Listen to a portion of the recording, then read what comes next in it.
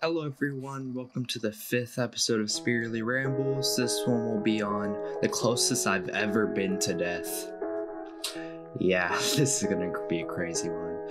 So, one day, I weightlift like every day. So this particular day, we're in class, a weights class, we're maxing out. Of course I have my spot and all that. We're doing squat and I only have a back squat, which is fine. I don't usually fail my max because I know about where my max is. But today, we use these clamps. These clamps don't feel that good.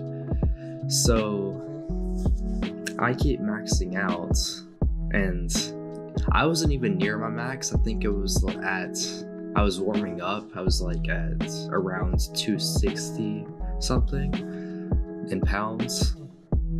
And I go down and back up. I'm fine. But I didn't see this, but the clamp was very close to being off. So we set back up. We go up to like 275. I go down and like the bar was falling to one side. The entire weight on one side falls off and the bar like flips completely. I see half of the weight, which is like, I don't know, 100 some pounds, flying at my head. So I push the bar as hard as I can, and it makes me like fall back, and it makes me feel like a ninja because I do like a roll backwards and end up landing on my feet. But I came within inches of dying that day, and realistically nobody even knows how close I came other than my spot, which ended up helping me up. And like the strongest dude in my class came over and like, "You good? You need a new spot?" I'm like, "Nah, I ain't even close to what my max is."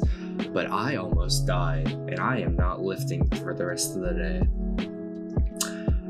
That school really needs to get new clamps because I see that happen so many different times. And if that happens when you're maxing out, you're in a serious danger.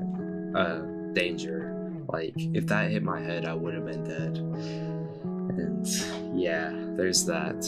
But not much else to say. So thank you guys for watching. I'll see you guys soon.